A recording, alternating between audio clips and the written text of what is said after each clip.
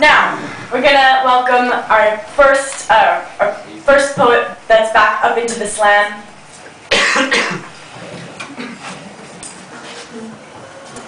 She's a timid beast whose iridescent energy surpasses human tangibility.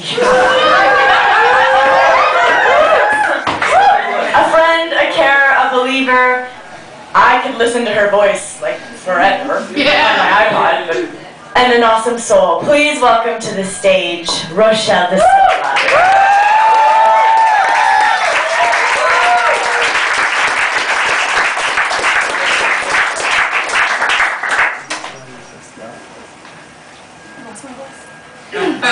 Okay, this poem is 6 days old. And it's called I Have Perfect Bottle Opening Hands. If I had known that the last time I held you or saw you or kissed you would be the last time, I would have held you longer, closer, harder, pressed against my memory like the roots of a 200-year-old sycamore trying to break free from the concrete pavements that line the streets of my mind. I would have remembered every color, every shape, every smile, every contour, every breath.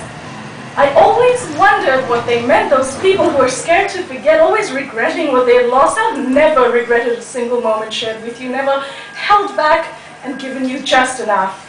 I've always known that someday you might walk away and not return. Someday, not a faraway thought, but a real, constant, everyday feeling.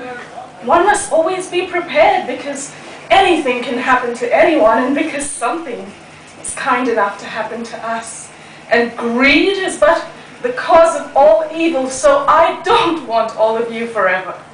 I want everything that you will willingly give me until someday you won't.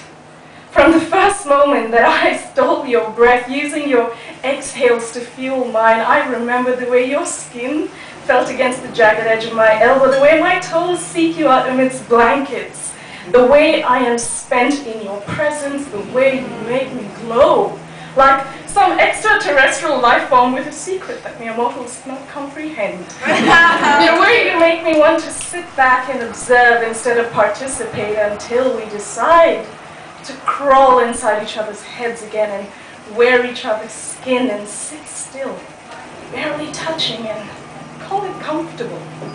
Or even just fucking awesome. I remember stealing your thoughts without your consent, watching you cringe when my eyes relayed your musings, almost imperceptible twitches that give you away the not-so-subtle fluctuations of my cornea and my brow and my stupid expressive face that gives me away by watching you cringe now. Because we do not have control over everything, and as much control as I have given you, I do not give you control over this. I do not let you decide what you can and cannot do to me and how much and for how long, because I'm perfectly capable of carrying you.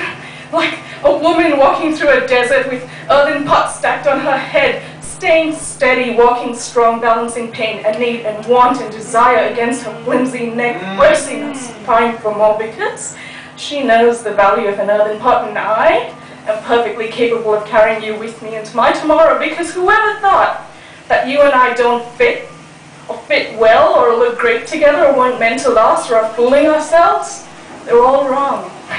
Because you and I, we're not up for speculation, we're not the byproducts of someone else's conjecture, of someone else's approval, or lack thereof, and this is the best idea that I have had in my 52-year-old existence. So if age and weed and dementia won't destroy us, what makes you think you can?